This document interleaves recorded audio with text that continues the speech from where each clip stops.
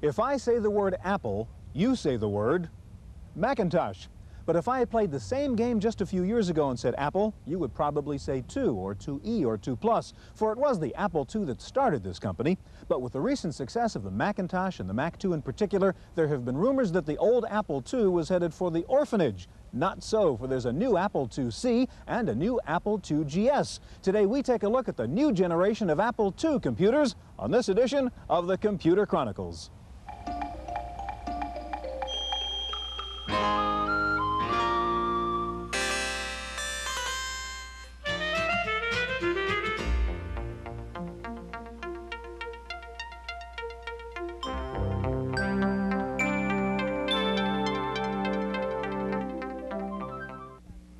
The Computer Chronicles is made possible in part by McGraw-Hill, publishers of Byte magazine, and BIX, the Byte Information Exchange. In print and online, Byte and BIX serve computer professionals worldwide with detailed information on new hardware, software, and technologies.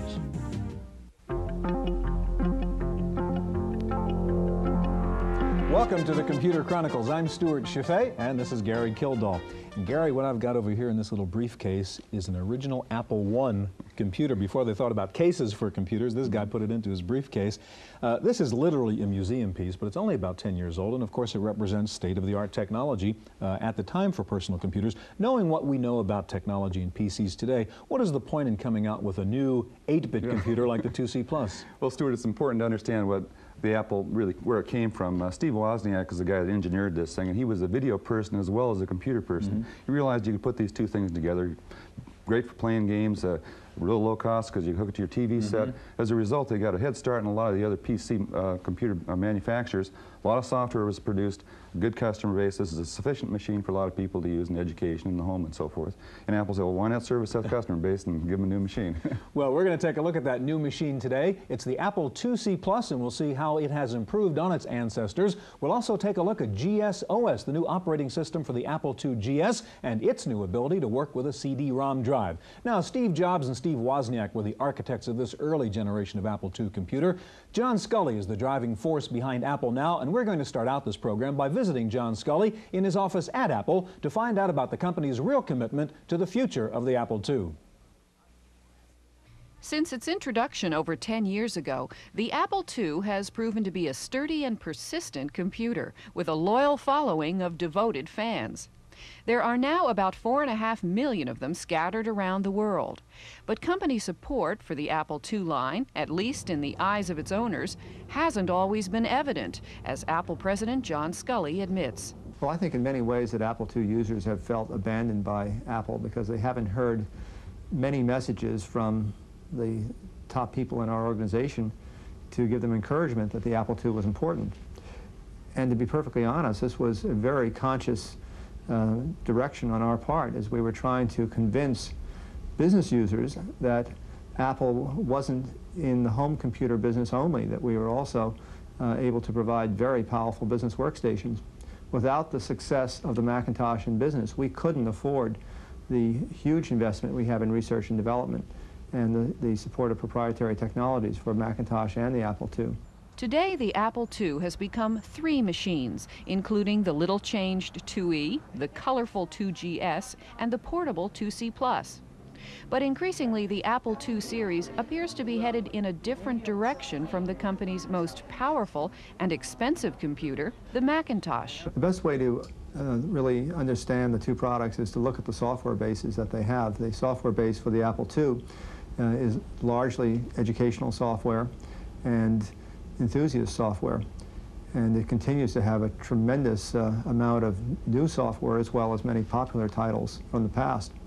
The Macintosh, on the other hand, from the start was a computer that was aimed at higher education, colleges, universities, as well as business. Apple Computer has other reasons beside owner loyalty to keep the Apple II line moving forward. For one, it's a billion-dollar industry all by itself, and the machine has captured over 60% of the educational market. Moreover, the installed base is enough to keep users and suppliers busy for many more years. There are a lot of businesses that adopted the Apple II a long time ago that already had made the investment in Apple IIs, don't want to give up that investment they have their files on Apple II computers, and so the Apple II GS has found its way into many small businesses. As with any other kind of computer product, the marketplace determines whether a computer will live or die. And John Scully believes that customers for the Apple II will be around for some time to come. We'll do everything we can to make the Macintosh as powerful as we can, but it doesn't mean that there aren't people out there who like a stick shift, who want to have the real feel of the chips. And that's the experience that you get with an Apple II. You're close to the technology.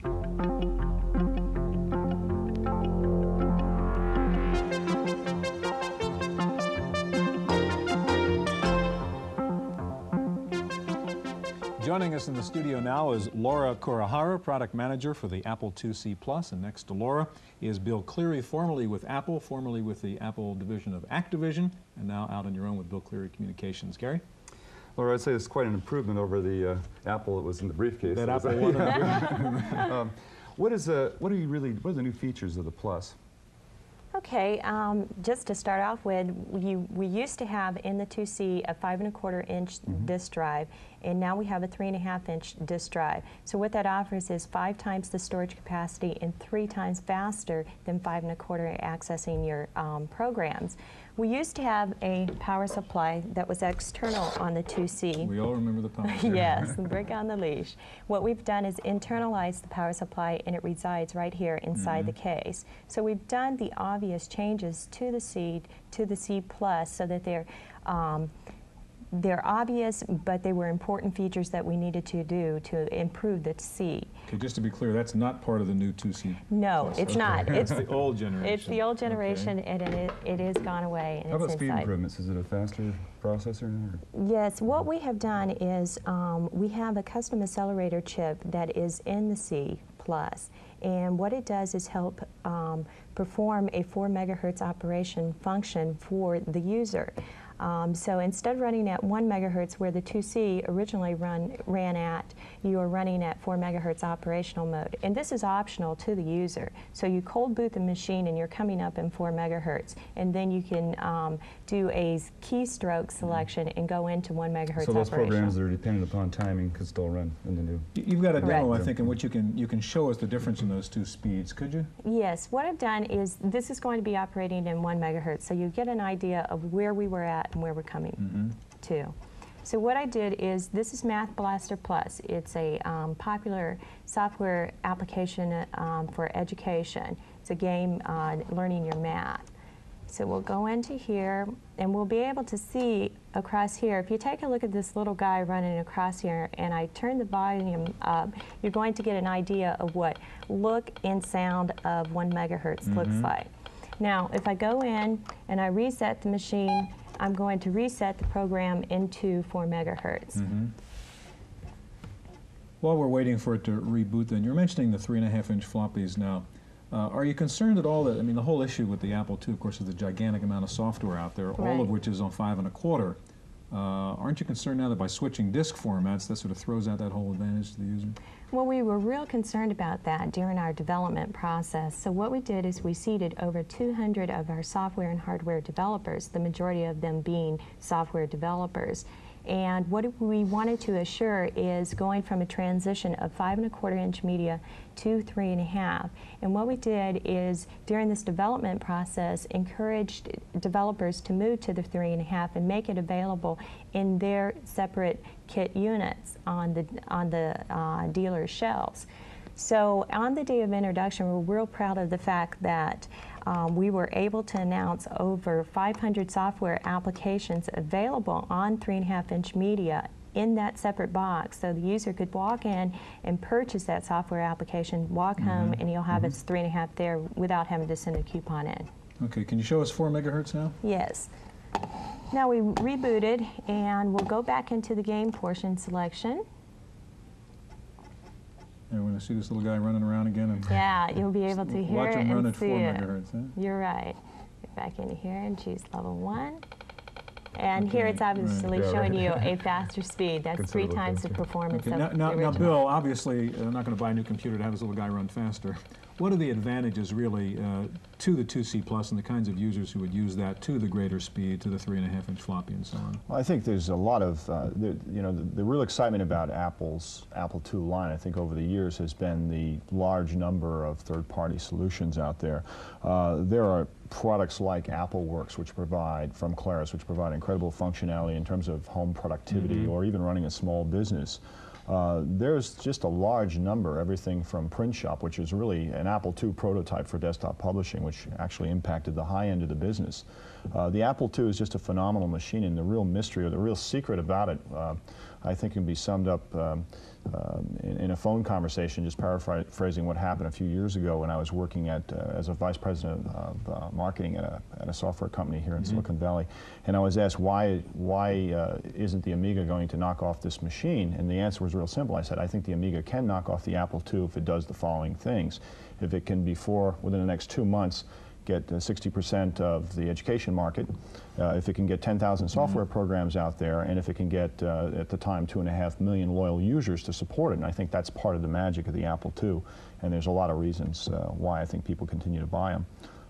Laura, you talked about, and we talked about the 3.5-inch floppy. You've got some more options now with the 2C Plus in terms of peripheral drives and so on, don't you? Yes, we did. What we added to the line with the original 2C, if you wanted 3.5-inch media compatibility, you use the UniDisc. What we've added to the line is still the option of using the UniDisc, the Apple 3.5, which you can use on the Apple II GS, and then the Apple 5.25.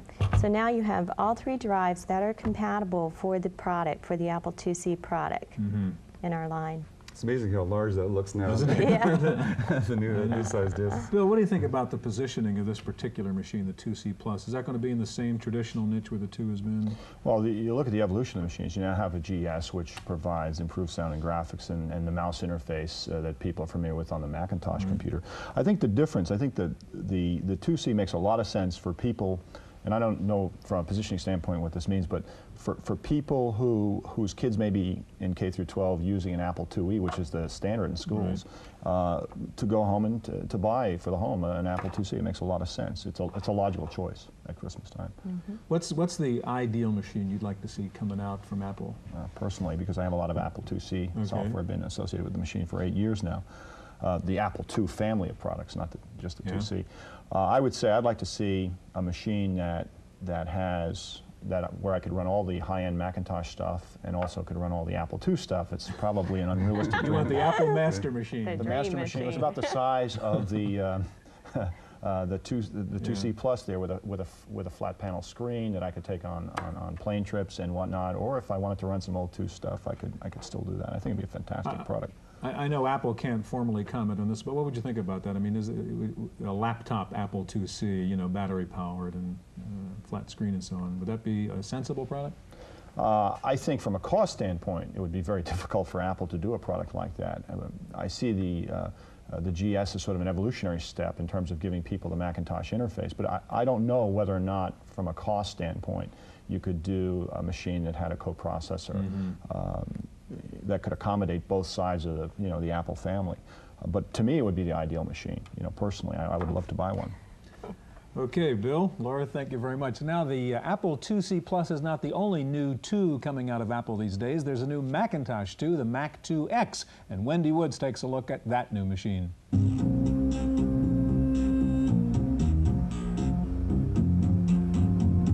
The top-of-the-line Apple model, the Macintosh 2X, breaks new ground for the company. It's the first Apple Mac to use Motorola's powerful new 68030 microprocessor. It's got a standard memory of 4 megabytes, runs at 16 megahertz, is 10 to 30% faster than the Macintosh 2, and most importantly, is the first Apple product to read and write to the IBM MS-DOS format. The message we get most clearly is people love our technology and they want to use it, and the less painful we can make it for them to transition out of an old technology, the easier it is for us to sell our technology. The Macintosh 2X drive is operated by Apple's File Exchange software, which can read and write 3.5-inch MS-DOS or OS2 diskettes, Macintosh diskettes, or Apple II Pro-DOS diskettes. In this demonstration, the 2X is reading and converting a Lotus 123 file made on an MS-DOS laptop to a file that can be used in Microsoft Excel on the Macintosh. Within a few years, this top of the line will become the middle of the line, and you can see the direction in which Apple is heading. A future of powerful color Macintoshes in which the data from many kinds of machines will be interchangeable. In Cupertino, California, for the Computer Chronicles, I'm Wendy Woods.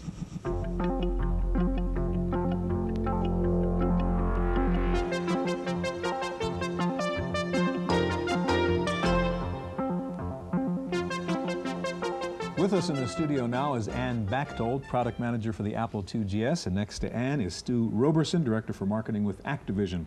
Yeah, and over the years we've seen various versions of the Apple II. We just saw the C Plus and so forth. How do you differentiate the GS from the rest of the Apple line? The GS is the top of the line for the Apple II product family, and it sells into both consumer as well as education markets, but it's really the most powerful platform we have. But it is still an Apple II Oh, it's compatible. Definitely an Apple II, and it runs all the Apple II software that's available. Can you show us what it looks like, what you're working with here? Sure. The key thing, Ann, is really the operating system here. Yes, It's not a definitely. new machine, it's a new operating system The for GS the has been out for almost 2 years, and what I'm booting up right now is the new Apple II GS system software, version 4.0, which we recently introduced about a month ago at Apple Fest. Well, while it's booting up, have you identified the customer base now? Obviously you have over the past 2 years. Who buys the GS? People who are interested in doing home productivity, families, and we have a very large education base in both K through 12 areas as well as some college base, but it's primarily a K through 12 machine and home productivity machine for families. Okay. So what we're booting into right now is basically the heart of the new system software, which is GSOS, the new operating system. And some of the improvements that GSOS brings to the GS are, first of all, increased disk access, which, as you can see, definitely speeds the boot time of the system over our previous system software.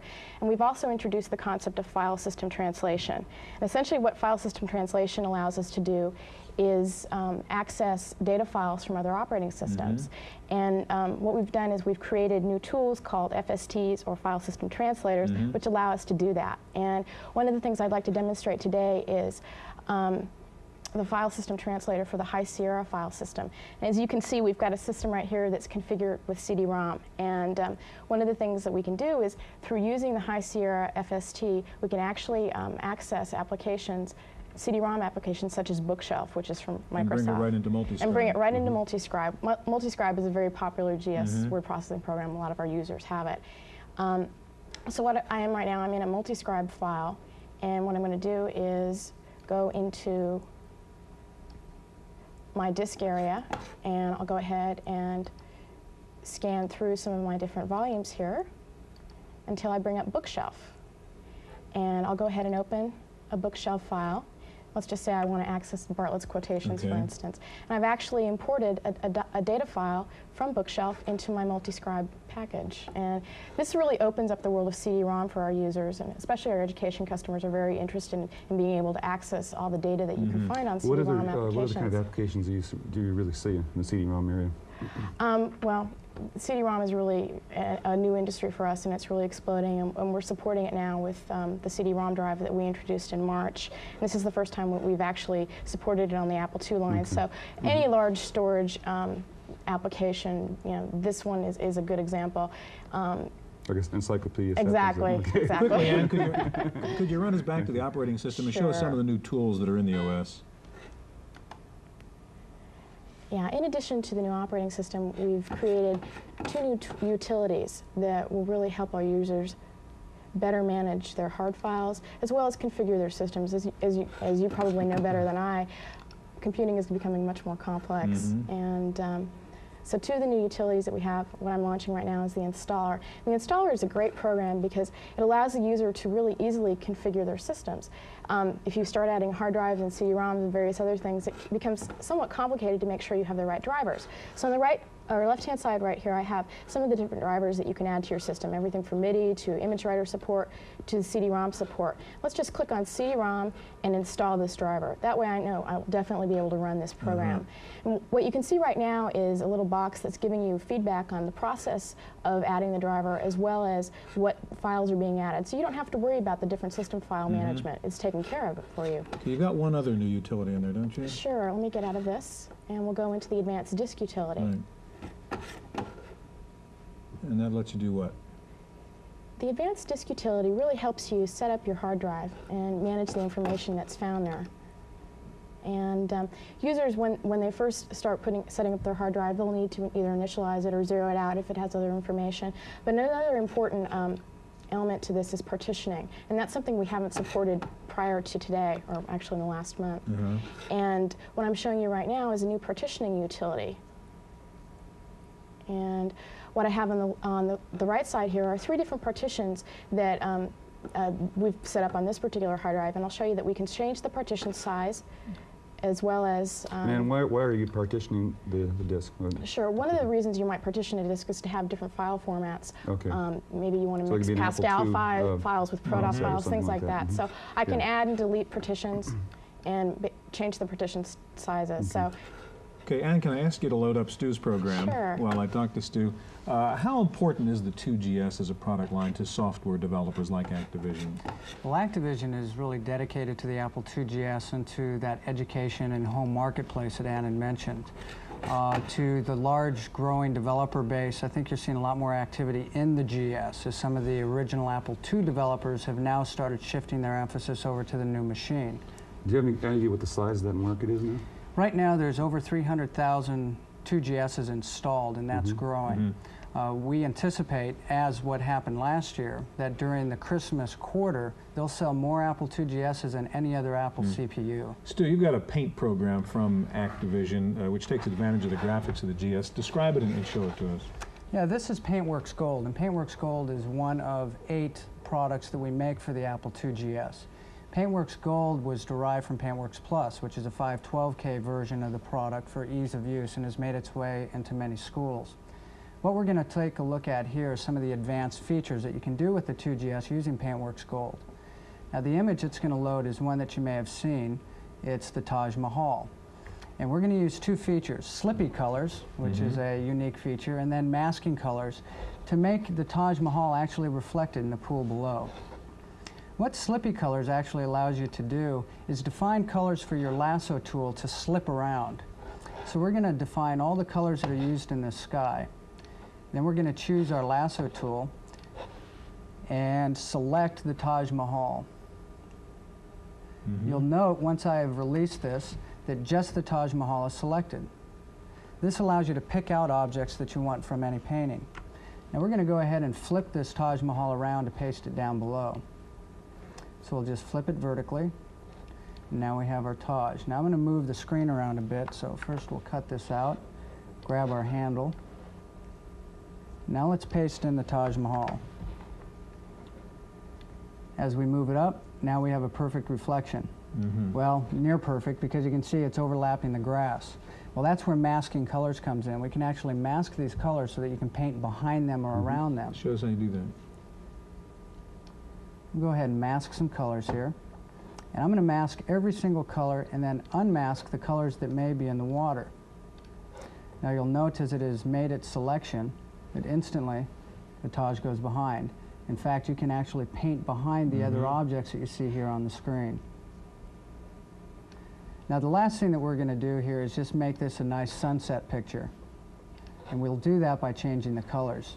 Now the sky was actually created using some gradient colors. We'll go in and change those colors. We'll choose a color of red, and I want to adjust my entire palette to it. And I'll start picking out some oranges that might work well in a sunset sky.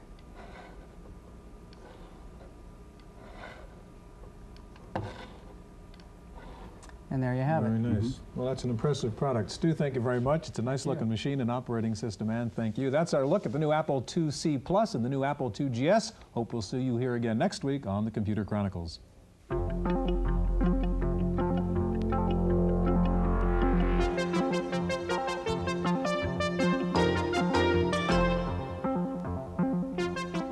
Random Access File this week, an announcement from Toshiba that could replace floppy and hard disk drives in the near future.